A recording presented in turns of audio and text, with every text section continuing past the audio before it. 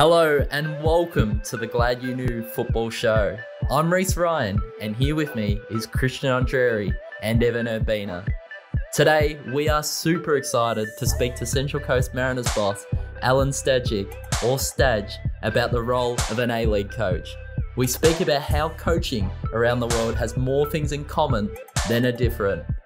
We also hear about what responsibilities he has during the week and what advice he gives to young players. We love and admire Alen and his resilience and his motivation to take Central Coast Mariners back to the top of the A-League. Wait, that's above victory. Oh, we can't have that. But I think you'll be glad you knew. Alen Stajcic. So, let's get stuck in with another Glad You Knew Football Show. You've spoken about in the past how much you enjoyed your coaching career more than your playing career. That's probably because of the two knee reconstructions you've had. When you think about, though, your early career at Blacktown Workers, has your career in football been everything you imagined? Yeah, it has. It has in some ways. You know, it wasn't much to beat my playing career. So, that's a bit harsh. I'm glad I've had a little bit more success in my coaching career. But look, I just remember as a young kid, I can't remember what age, would have been about 9 or 10, and you know, hearing the term you can be a professional footballer, and I still remember asking my father what that sort of meant. And he said that people actually get paid to play, and that just blew me away. Like, you actually get paid to do something you love. I couldn't comprehend the concept that people got paid to play games. So, you know, it was definitely an ambition and a dream of mine to be involved in football full time and have that as my career and hobby and passion all rolled into one. So, you know, I've been pretty fortunate that way.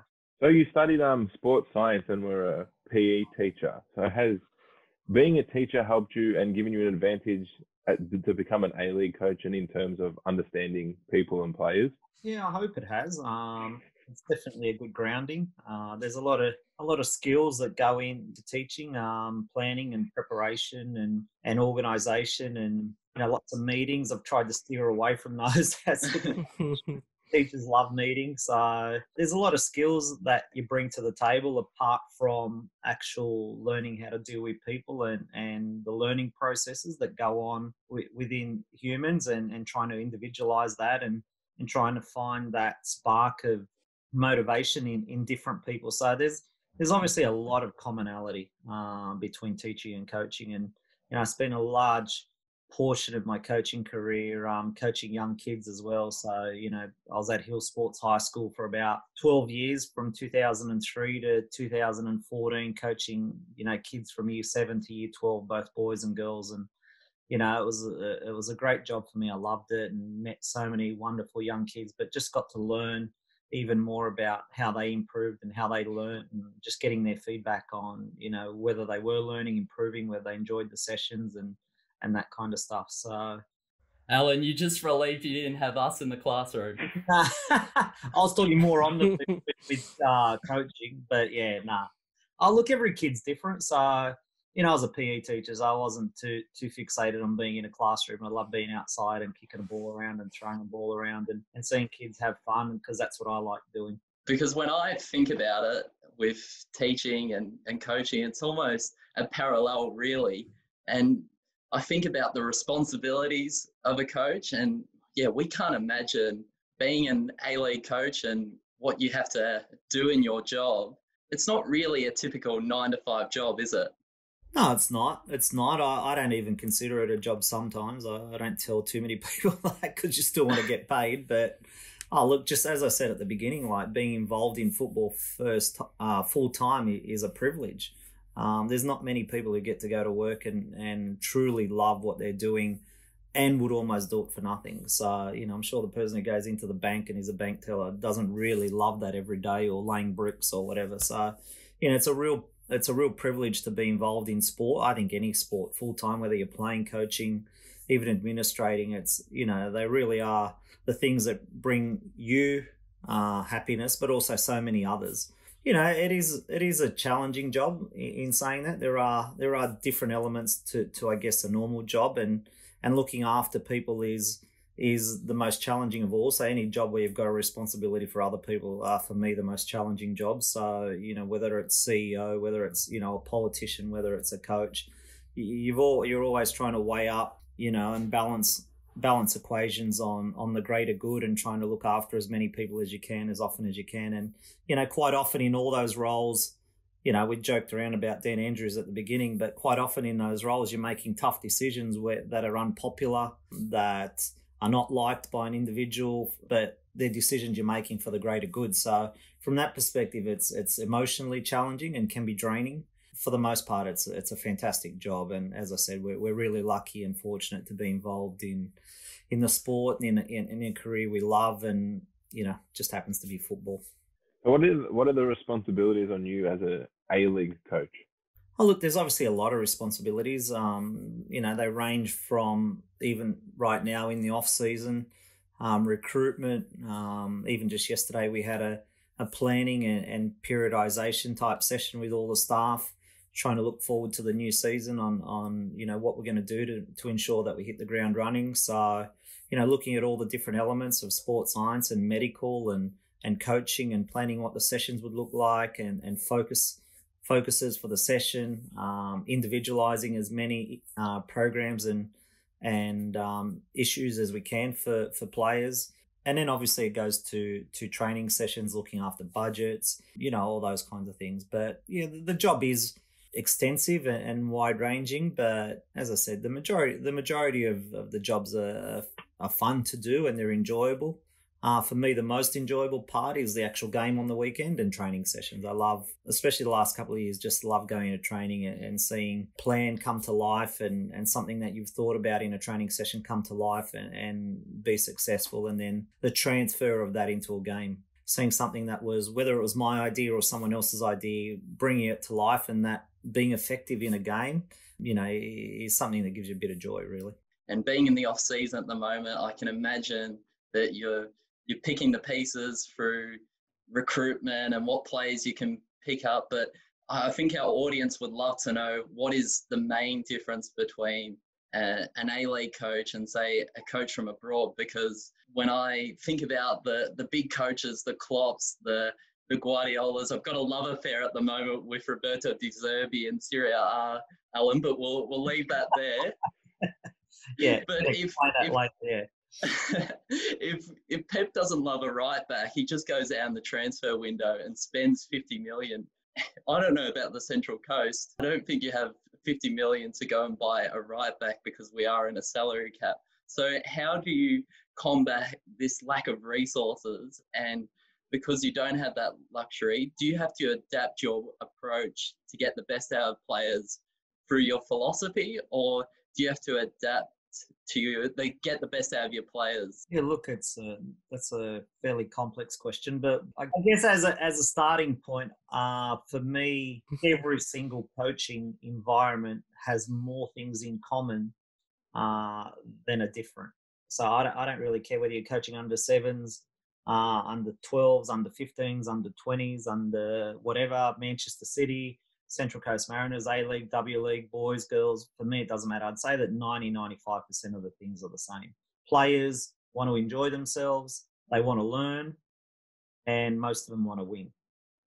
So depends on the age as to what the actual focus is. But I think there's a lot more in common than what people think. And added to that, I would say that just because Manchester City and Central Coast are different in terms of finances doesn't mean that they have less problems. They just have different problems. You're at Manchester City and you've got some of the best players in the world who are paid millions of dollars to play football, and they're on the bench. And you've got to manage that ego. At Central Coast, we might have other issues like you mentioned about finances. And then you go to a different team and they might have other issues about their ability to recruit. So it doesn't really matter where you go at any point in time. Every single football team, and I'd stretch it as far as every single sports team has issues, has problems, whether it's individual problems. A player goes home and has an altercation with their partner, or they got family problems, or they got financial problems, or there's team problems, or tactical or technical or ego. financial.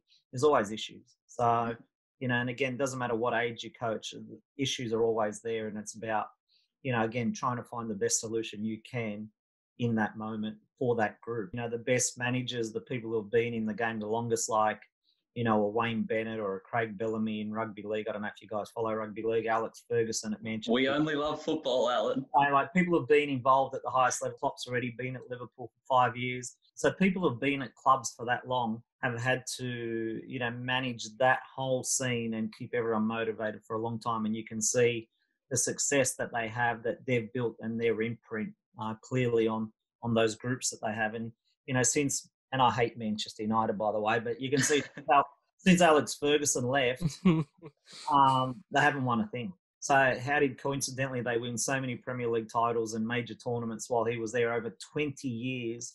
They were basically in the top 2 or 3 every year.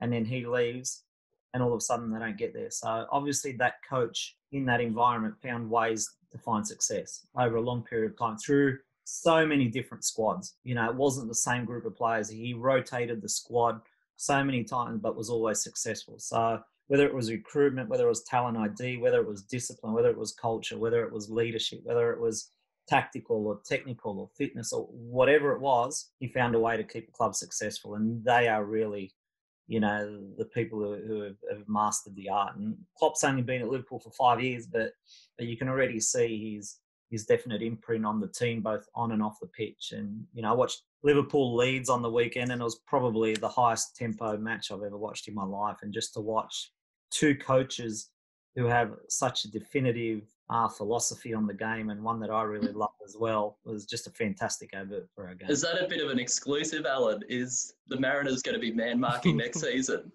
Well, look, there's been a fair bit of that in my teams in the past anyway. So, I've been a Bielsa fan for a long time. So I'd have to say he's probably, of all the overseas coaches, probably been the most influential. Even at the Matildas, we were one of the highest pressing teams in the world and modelled a lot of our behaviours and our tactical discipline, especially without the ball, off a lot of his tactics, for sure. Staj, I was wondering, as just, a fan of the game, what does a coach like yourself, what's the imprint you initially come in with to a club like the Mariners and into the dressing room?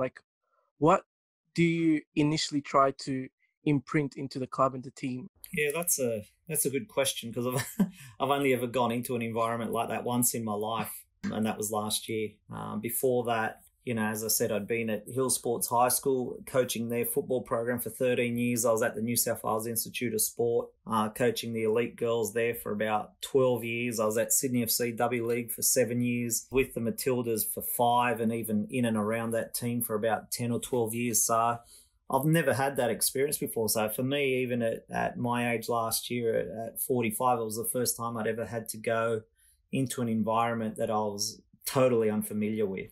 Coaches get sacked for a variety of reasons, but in that moment, it was the team had won 1 game out of the first 21 games of the A-League. So, to go into an environment where the team had been losing and not getting points and not getting wins consistently throughout a season was tough. And, my own emotional state was tough at the same time. I'd just been fired from the Matildas. So I found a lot of solace in the fact that we were both in a similar spot, that I was at rock bottom during that period, and so was the club, and we both had to find a way together to try and, lift our spirits. For me, it only comes through working hard and being disciplined and doing everything you can in that moment. And, there's no magic wand to, getting results in a football match. You have to do the hard work, and then you make your own luck on the weekend. And luckily for me, we did have a stroke of luck where we made our own luck, but we did have a bit of luck in the first game we played against Newcastle, and it was a memorable F3 derby where we won, and that just really gave everyone a lift. So in that respect, it was because really, I had 3 sessions with them. They're not magical sessions that all of a sudden a team can turn everything around, but sometimes, as with a new coach, there's a new motivation, there's a new energy, and, the players took some things on board and applied it. And it was a memorable game, but the result of that game was excellent, because it really did give a springboard for the last 4 or 5 matches of the season and laid a bit of a platform for the following year. We're still not happy you beat Victory twice. I wasn't counting. Was it? Yeah. Was it? Oh. I was gonna, Staj, I was gonna say, was that a motivating factor that both you and the club were at a similar level at that time, and just to pretty much, I'm just saying, like, was it motivating that the only way was up basically for you and the Mariners when you guys came together? You cut out a little bit there, but I guess you're saying, was it motivating that we're both sort of in the same sort of mindset? But yeah, it was definitely. I'm very competitive and I love winning, but not just winning in terms of a scoreboard. I love winning in terms of just improving and getting better and seeing things that are small wins as well as actual result of the win. So, when we don't win or when we lose, I'm extremely reflective and down and try and find ways to address that. But yeah, it really was a big motivating factor. I wanted to get out there and try and do the best job I could, both for the club and for myself. The club's been in a pretty, I guess, how could I describe it? It's been in a pretty tough circumstance for 6 years now, where we've been at the bottom of the A-League, and we didn't have the best season again this year, so it's just an extra year where we've been down the bottom. But I did think we at least plateaued and started to show some green shoots of improvement, and got as many wins as what we have in the last 5 or 6 years. We had 8 wins this year if we include the FFA Cup. So the club hasn't won. Semi-final, Alan. Yeah, we probably should have won that game as well, to be honest. I thought we were the better team, and Simo got a red card, and I think it was about the 65th or 70th minute, and they scored almost a minute after and then scored with a minute to go. I think Riley McGree got one. But overall, we had a bad trot through the middle there just before the COVID break. But, post-COVID, I thought we came out and showed some real resilience and a newfound energy. And, I don't want to talk about that Melbourne Victory win again. No, stop it, Alan. But no, it does give the club a lot of hope and renewed hope. But we can never take anything for granted. It's just hard work, and we know how much harder we have to work. But I do think we've laid a good platform. There's 7 or 8 kids in our team who played a lot of game time this year. A lot of those kids just came in on a trial, went from trial to scholarship, from scholarship to proper A-League contract, to playing lots of matches. And, Sammy Silvera's come in from nowhere to all those parts in the process to now being sold to a Portuguese first division team. So, that really gives me and the club a lot of hope that we can be a good platform, not just for our club, but also for young players to come and develop and grow and prosper and be strong for our club over a long period of time. And if they're good enough, hopefully go overseas and have great careers as well. So going off question about, sorry, not your question, your statement about the players coming through, do you have the freedom to play with the youth or without any fear? Look, I followed the A-League for a long time, obviously, and even when I was coaching the Matildas and Sydney FC in the W League, the Mariners were built on giving people an opportunity, and I think they possibly strayed away from the foundations that built the club and made the club as successful as it was, and particularly when you don't have the biggest budget in the world, it becomes even more important to have a good youth program for one, and also give youngsters from any club the opportunity. And I think this year's A-League there was probably more opportunity for young players at every club, to be honest, not just ours. But we were certainly at the forefront, along with probably Adelaide, to give as many young players a go as we did. And that's certainly important to me. It's a big part of my philosophy. I want to give young Australians an opportunity. After that, it's up to them. No one was given a spot in a starting 11. They were given an opportunity to train with it. As I said, Sammy Silvera came in an open trial. There was 26 players there who turned up to the trial, and he was the only one who got a scholarship out of those 26.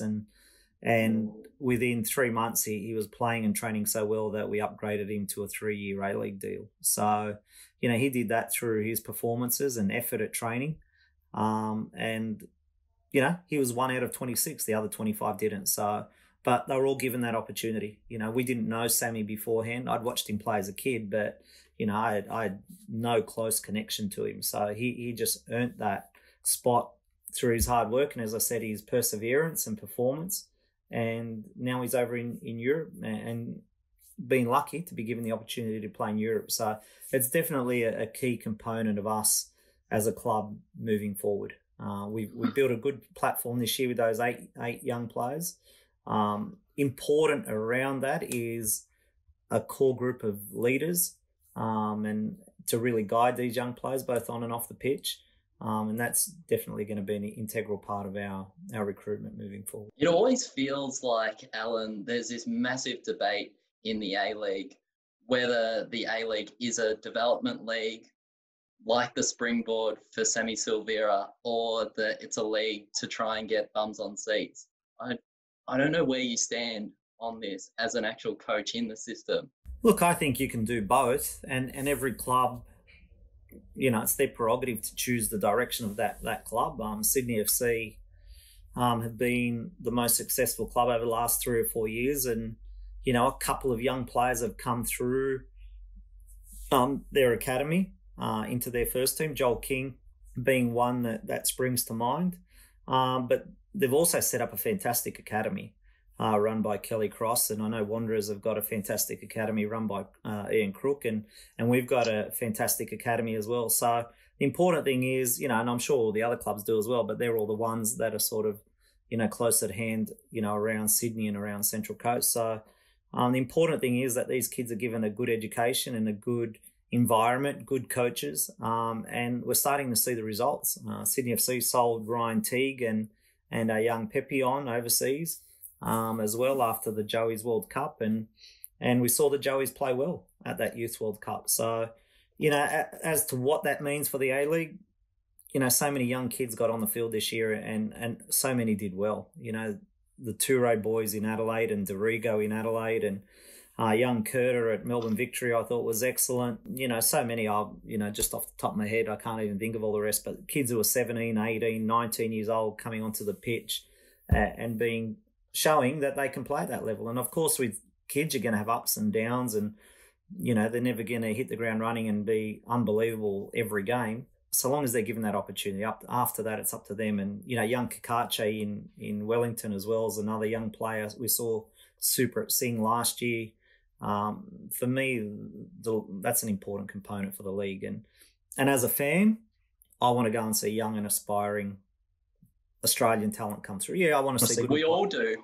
I don't care what age. If it's a 30-year-old, if Ibrahimovic comes and plays, I'm going to watch. If it's you know, a youngster who I haven't watched before and he's impressed me, I'll go and watch. So ultimately, I just want to see good footballers. But I definitely think the A-League needs to you know, have a really strong focus on promoting young Australian talent. And, you know, Wellington have done it and reaped the rewards both on as having good players in their team, but also getting good transfer fees in the process as well. Recently, James Johannesson said on an interview with Lucy Zelic that in the A-League, of the match minutes played by each age group, it's actually the age group of a 32-year-old that has played the most matches in the last 5 seasons. How challenging is that for a coach to balance the youth with the results and matches played? Well, as we know, it's a pretty cutthroat job in the A-League. So, as I said, you play too many kids, and with young players, they're erratic. They're just learning their craft. They're going to have good games and bad games, and good moments and bad moments, and if you take a risk, there's a potential for you to lose the game, lose your job. So that's the balance and the equation for every coach and every club. You know, it's their prerogative to choose the direction of their club. You can see clubs who have got older rosters, Perth Glory, for example, but they made the grand final last year. I think they're minor premiers as well. We're in the finals this year. So good luck to them. That's the direction that club's heading in. And if they want experienced players and want to go out there and try and win matches with experienced players, we saw Diamanti come in. I don't think anyone's complaining that a 36-year-old has come to our league. I love watching him play. I think he's brought a new energy and vibe and unbelievable skill level to our matches. And I shouldn't say it as an opposition coach. I love watching him play. Like, he's just a fantastic ambassador for football and our A-League. And to have that kind of quality in our A-League, I don't really care how old he is, to be honest. And you could put Bessart, Berisha in the same category. You know, they're fantastic footballers and play with energy and heart and skill. And they should have an opportunity. And could you imagine the guidance they're providing to all the young players at Western United? So to have a good coach is one thing in Rudin, but to have leaders like that on the pitch who are so experienced and motivated and determined is a whole nother thing. And you know, Western United are lucky in that fact. So for me, age is, we focus too much on that. It should really be on quality and performance and what they can bring to the whole league and that club, you know, as a starting point. It's a double-edged sword, really, isn't it? Yeah, definitely. Yeah. And going back to why we're all here today is to find out about the role of an A-League coach and what are the main challenges do you find during your week of coaching? Oh, look, there's lots of things to weigh up week to week, from, you know, your upcoming opponent, reviewing the previous game, dealing with injuries, planning sessions, planning workloads, monitoring players, monitoring staff, getting everyone together on the same page, working out travel itineraries if that's required. You're not in charge of that, Alan? You're not off to Flight Centre? No, we're not off the Flight Centre, but we all have an input into what we want. You know, when you go to a restaurant, what you're going to eat, when you're going to eat, what time you're going to eat. So they're all important factors in preparing for a match. You know, from the nutritional requirements to times of the day and when you're going to fly out. You know, it's Central Coast. I don't think people appreciate, and I do now, I didn't before, how hard the travel is from Central Coast on an away game. I think Perth, without question, have the hardest away schedule of travel of any team, but I think we're a very close second. We're an hour and a half away from any airport. So first of all, you've got to go on a bus for an hour and a half before you fly anywhere. So we're talking travel days that can last anywhere from 6 to 8 hours just to get to an away game. So, you know, that presents its own challenges. So there's lots of things to think about in all that, you know, trying to find the ways to keep the players comfortable and ready and prepared and all those kinds of things, because ultimately everything revolves around giving them the best opportunity to perform. Does a A-League coach have much say, or just a coach in general have much say in transfers, players coming in, players going out? Is there much say there, or is it more towards the board? And so, that's really the big question. Like, that's what we're trying to understand, is in how these roles are played. Yeah, look, every club's different. I'd say every club around the world's different for that matter. Some clubs have a club-centered approach where a TD at the club appoints the coach and does the recruiting. Could be a sporting director, someone like that. Definitely some clubs have board and CEO involvement. And then there's other clubs where it's totally coach-driven, you know, so long as it's affordable. So, you know, you get the whole range. And I think that range probably exists in the A-League as well. But you can see clubs who get their recruitment right. We've acknowledged that the Central Coast, even before I came in, that was one of their big issues. They thought that their recruitment had to improve. You know, I think most of the recruitment we did last year was actually pretty good. You know, lots of good players came in and actually added value to the squad.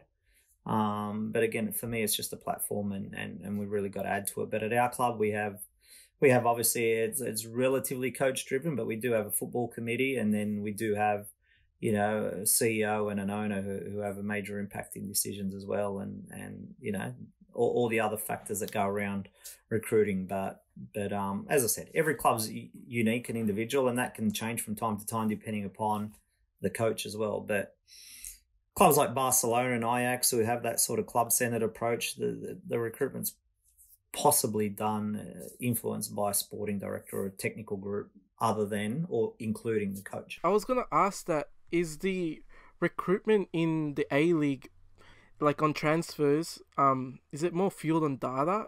Nowadays, like the Premier League, is the A-League the same as that? With the Y Scouts and the Opta stats. Yeah, look, the Y Scout Opta, yeah. Yeah, look, everything plays its part. There's, you know, there's There's companies like Instat, which we use, which are a fantastic company. We're a little bit like Y-Scout, but probably their big rival. But yeah, we use Instat.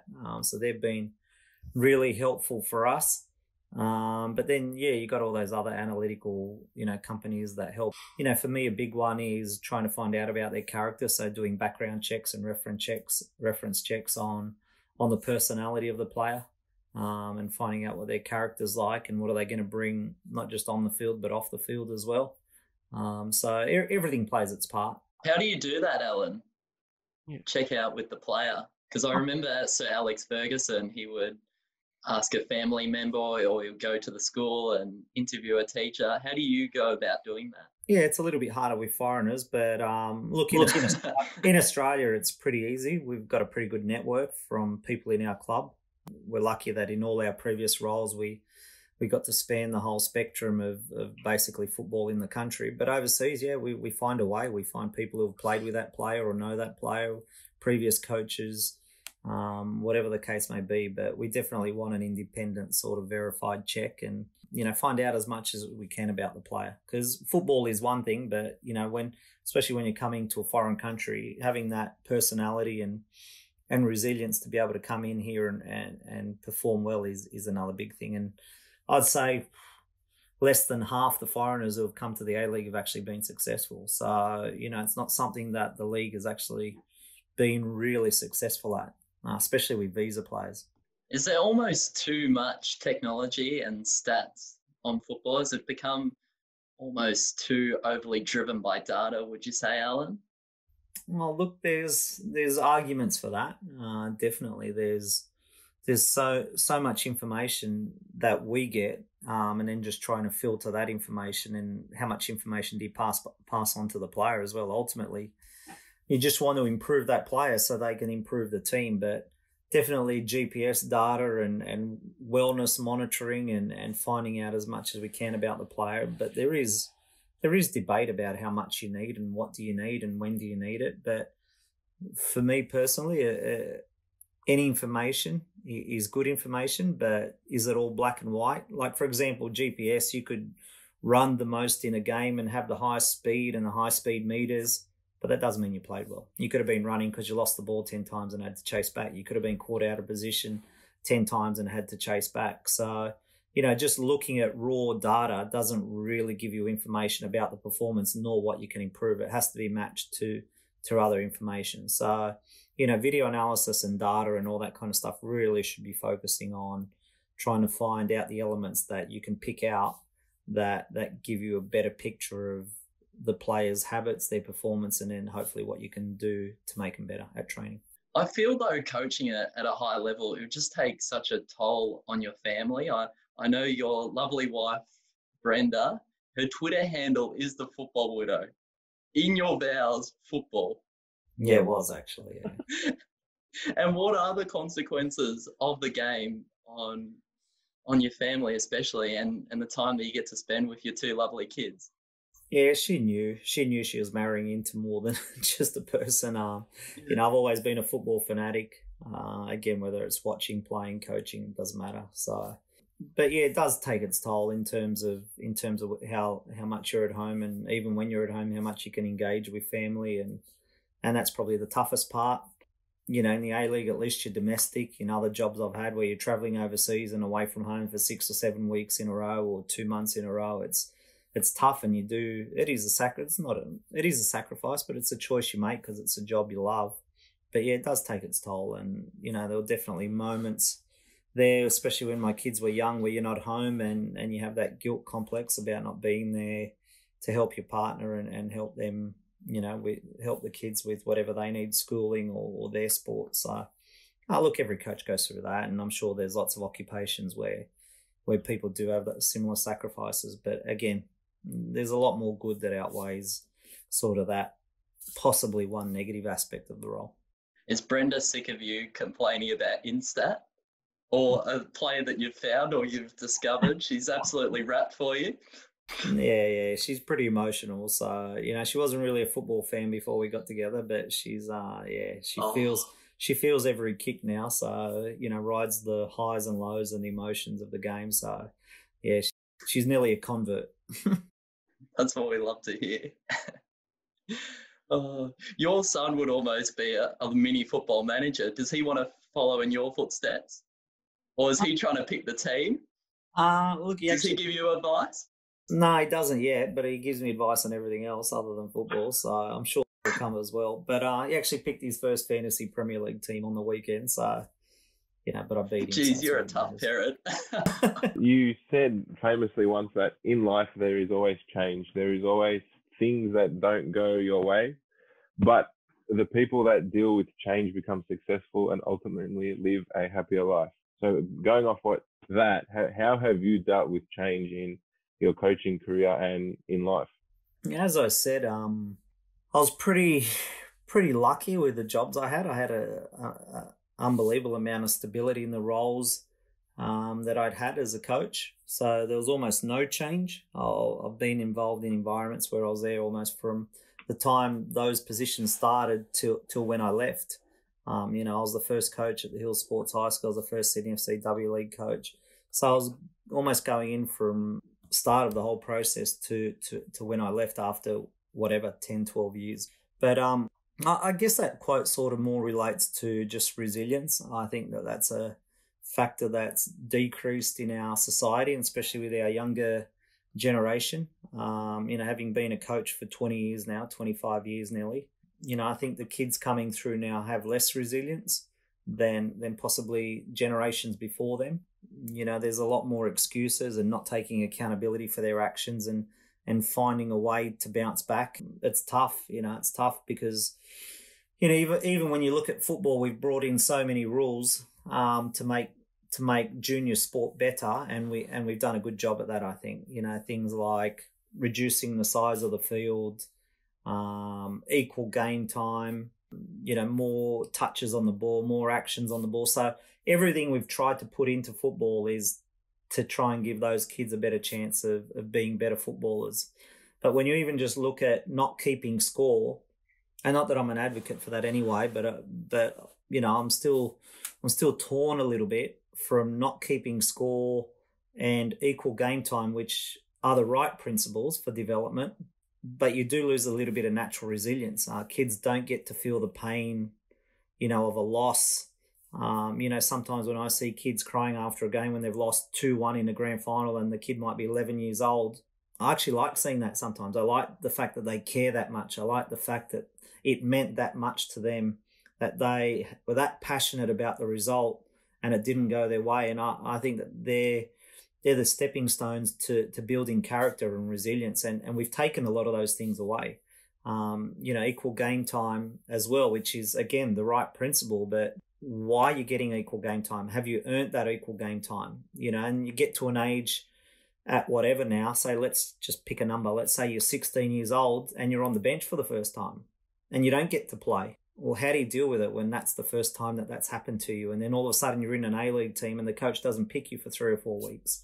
It's the first time they're experiencing real life and real life situations within a sporting context. And I guess you could parallel that to other parts of our lives as well. But, you need the people who have become the most successful in my journey, the ones that I've seen that I either played with or coached, weren't necessarily the best players at 12 or 13. And I'm sure every player who you would talk to would say that there was kids who were amazing at 13 and 14 and 15, and by the time they were 19 or 20, they were out of the game.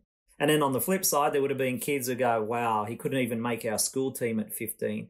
Wow, he was our worst player in the under-15s, didn't make our under-15s team or 16s team. And I think Timmy Cahill's one of those who didn't make an under-15s youth league team here in Sydney, ended up going to Everton and was our greatest Socceroo. So, he left home and went to a whole foreign country and had to fight bitter winters, loneliness and all that stuff to become the player he was. And, the more examples where we put kids in situations where they have to bounce back, I think the stronger they're going to be in terms of character. And that's what I was talking about in terms of change. The best players are usually the ones who have found more ways to bounce back from more different situations, both, I guess, in football and in their personal life as well. So is it almost more challenging if you're an under 16s youth coach trying to manage the egos compared to an A-League dressing room where the players ultimately are got to accept where they fit if they're a starter or a non-starter? Yeah, I just think every team's different. Every under 16s team will have its own characters in there, and they've all had their journey to get to that team. So to say every 16s team is the same would be wrong. To say every A-League team is the same would be wrong. Sydney FC or just we talked about Perth Glory, who have, a lot of 30-year-old players or higher. That's different to my team. So, you're dealing with Fornaroli and Castro and Kilkenny and players who have played all around the world and, nearly perfected their craft versus, a group that's got more younger players. So, yeah, I don't think you can just put a blanket rule over every 16s team or every A-League team. I think it's more individual than that. I was wondering, what's some advice you could give to players on the fringes of making it to the first team? Because I have a cousin who's in that position at the moment with an A-League club, and what would you give advice to him and other players in that position to push through and get that advantage to get into the first team and make an impression to the coach and to everyone at the club, basically? Yeah, look, I think I just touched on it. I think the players who show the most character and strongest mentality will ultimately give themselves the best chance. There's no guarantees of anything in football, but the ones who aren't breaking through and give up, well, they're not going to be successful. The ones who are on the fringes and persevere and find a way, whether it's through hard work, whether it's through discipline, whether it's through doing extras, whether it's through asking the coach what they need to work on, whether it's what's my weakness, I'm going to make it better. What's my weapon, I'm going to make it better. When I get my chance in that first team, how am I going to make sure that I make the most of that opportunity? They're the people who succeed. They're the people who give themselves the maximum opportunity of success. And again, they're not always the most talented. They're the ones who found a way to push themselves mentally, physically, technically, and tactically to a level that others didn't. And when they get rejected, they fight back. They don't give up, quit, blame, become a victim, all that stuff. Did you see those characteristics in your team when you walked in day one in Gosford? Yeah, look, I think the club had not been successful for 6 years. So that's why I thought, because their confidence would have just taken such a battering. Yeah, and that's normal. That's normal. And to be honest, mine did this year as well, and I had to reflect on that. And I it was something that I spoke about. I reflected on myself and with the group, when we came back after COVID, about how well we didn't manage that losing trot as a group and me as a coach and as a leader. So, I think that's part of learning as well. No one knows all the answers all the time, but if you're honest with yourself and do that evaluation process and reflect and find ways to do things better, you'll ultimately improve the next time that situation arises. Yeah, absolutely. And I always think that people don't really understand the kind of pressures that you actually go through, Alen, and we kind of feel for you because, you've got a lot of control and a lot of responsibility on your shoulders. But what would you be glad people knew about coaching and being a manager in the A-League? Look, that's an interesting question. I guess for me, I think I've touched on it a number of times tonight. It's just a privilege. I still think I was extremely lucky and fortunate to be given the role. There was 11 A-League clubs last year. There were 3 or 4 foreign coaches, so there was only 7, Aussie coaches in the whole country who had the privilege of being in charge of an A-League team. So, I counted myself very lucky. We've got some fantastic Australian born and bred coaches and they've all had a different journey to get to that point. And my journey is definitely different to the rest of theirs. But it's just a position of privilege when there's so few, yet so many people would want that job. So, you really got to embrace the fact that it's an opportunity, and a position of honor that you have to treasure. And I certainly do. And who knows where the journey will lead? Will you one day hope to be in green and gold as a Socceroos manager? Look, my first goal is to try and get the Mariners to the top of the table. So, Skip way too far ahead of myself here, Alan. Look, again, I've had the privilege of being able to coach my country and being in charge of a national team for 5 years, and I had the young Matildas for 4 or 5 years as well, and an under-17s national team. So, I've had a fortunate journey through a bit of luck, through hard work, and being at the right place at the right time. So, I understand what it's like to actually listen to your national anthem and the hair stand up on the back of your neck when you're out there at a match. So, it's a great feeling and a great experience. And, there's not many people who have had the opportunity to do that. So in that respect, I count myself pretty lucky. But getting the Mariners to the top of the table is the first objective. Yeah, look, I guess I just got into coaching because I love the game. So as to where the journey was going to take me, I didn't really know. I just always wanted to do my best and wanted, again, going back to those same things, wanted to compete and wanted to learn and help the people who were there in my environment get better, and hopefully enjoy the game as much as I did. So I think for the most part, I've been fairly successful at that. But this year was by far my biggest challenge. And, I look back on the year and I probably learnt more this year than I have in the last 15 or 20 years, both about myself and my coaching. And I really look back with almost happiness that it was such an enjoyable year, yet it was the hardest year of my life and the most losses I've ever had in my life, just because of how much I think I learnt, as I said, about those two things, about myself and about my coaching. We are so grateful and so appreciative for you to come on tonight. Yeah, no. Alan, thank you for being with us. No, pleasure. Nice meeting you again. You've been listening to the Glad You Knew Football Show. Keep up to date with everything Glad You Knew by following us at Glad You Knew on Insta, Twitter, Facebook and LinkedIn.